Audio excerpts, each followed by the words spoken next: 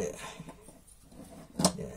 This is one of the new CYMA pistons that that we had arrived. This is slightly different to their model before. If you remember the model before, they tended to be all silver, and I did ask one of the CYMA reps about them, and they said, "Oh no, it's just a new model that they're using, a new different way of working." It does look a slightly cheaper rack to me.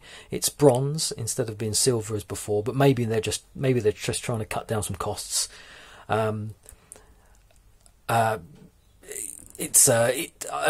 thought they might break, but you know, on the surface they look fine to me. It looks absolutely fine.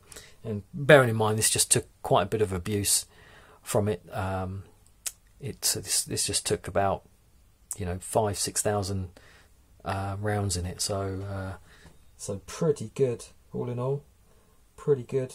Yeah, I can't see any real damage on this one at all. The AOE's been corrected. Got a few little washes in there. This is a ZCI